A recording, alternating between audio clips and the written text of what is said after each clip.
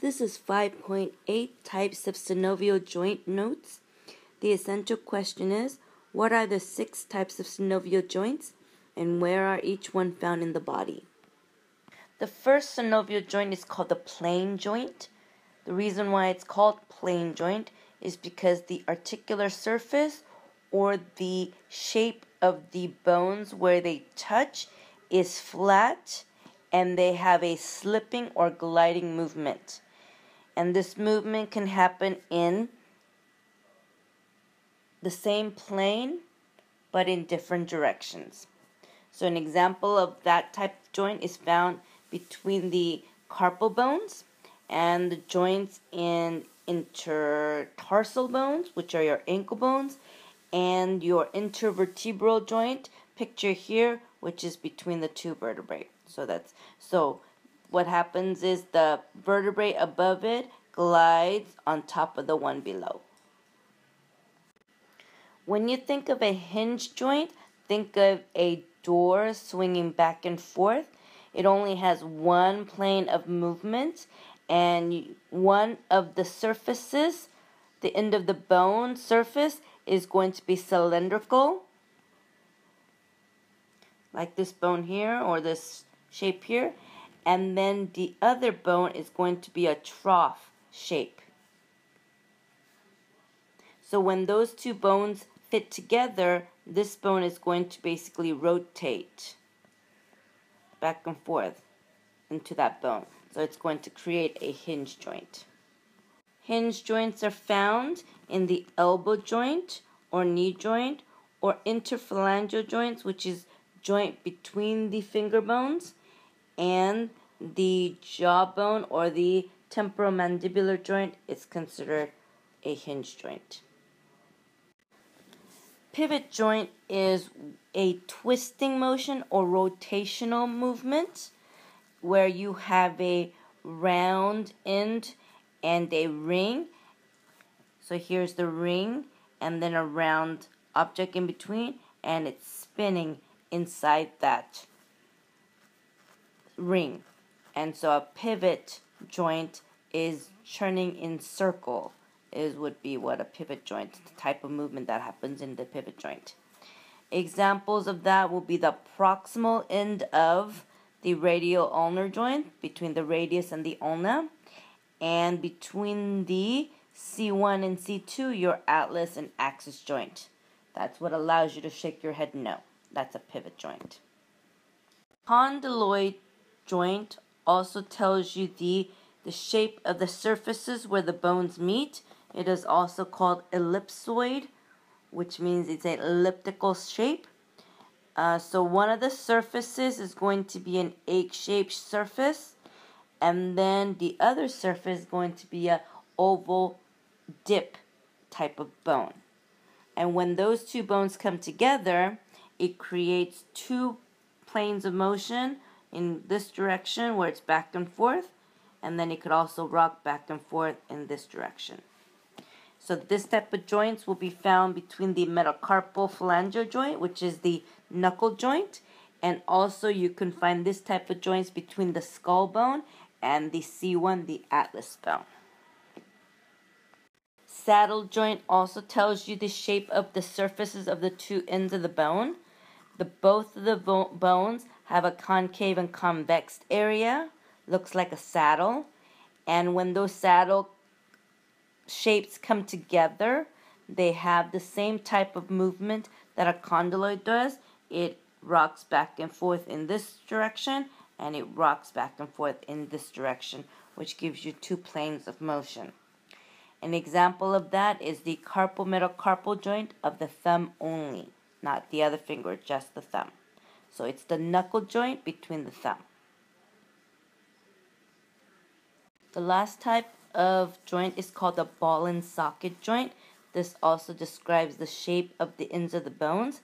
One end of the bone is going to be a ball or a spherical shaped head that's going to fit into a round socket, which is a kind of like a concave structure. It's circular, but it's concave, almost like a bowl. And when they come together, It allows movement in any plane, in any direction, including a rotation. The examples of this type of joint, the ball and socket joint, is found in the shoulder and the hip joint. Okay, so the first picture is showing you a plane joint. Again, two surfaces are flat, and usually the top bone is going to glide on top of the bottom one. So the top one will move back and forth in this direction or in this direction. And in a plane joint, notice that you can have sliding or gliding movement in the same plane, but it can happen in any of those directions.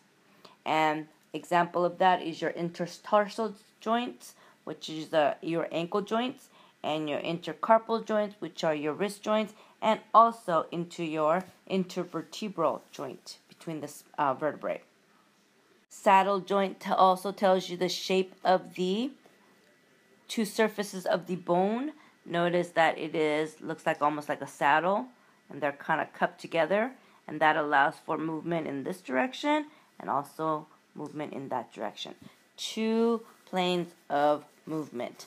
An example of that type of joint is found in the metacarpal phalangeal joint of the thumb only. Next is the hinge joint. Remember, a cylindrical bone fits into a trough like a dip bone, and so that bone is going to be able to rock back in only one plane, like a door swinging open and closed, and you'll find that type of joint in the elbow joint, in the knee joint, and also in the interphalangeal joint, which is the joint between the finger bones. You could also think of your temporal mandibular joint or your jaw joint as a hinge joint. Next is a pivot joint. Usually you have a ring bone with the taller bone in the middle, and what's going to happen, it's going to be a rotational or spinning type of movement. That's a pivot joint, and you're going to find that in the proximal, which is closer to the elbow side of between the radius and the ulna joint, and then between the atlas and the axis joint, which is your C1 and C2 vertebrae joint. Note that the pivot joint also has only one plane of movement, which is the twisting. Next is the ball and socket. Notice the spherical end of one bone fits into a socket into the other, and that bone can move in any plane in this direction, including rotation along that bone. So it is the most freely movable joint out of all 6. Ball and socket joints are found in the shoulder and the hip joints. The last joint is called a condyloid or ellipsoid joint. Notice one egg-shaped or oval-shaped convex structure. It fits into a oval or egg-shaped concave, which means it dips in, fits together, which means the top bone can move in this direction and it can move in this direction. The only thing that the ellipsoid movement can't do is rotational. Ellipsoid and condyloid joints are found in the metacarpal joint, which is your knuckle joints on the fingers, except for the thumb, and between the occipital bone or the skull moving on the atlas. If you think of the old style computer monitors that was rocking back and forth so you can control the angle of the screen, that's kind of like what an ellipsoid or a condyloid joint would be like. 5.8 notes homework. Number 1, how are condyloid and synovial joints similar and different in movement? Number 2, what types of joints are temporomandibular and intertarsal joints? Number 3, which two types of joints are the only ones to have rotational movement?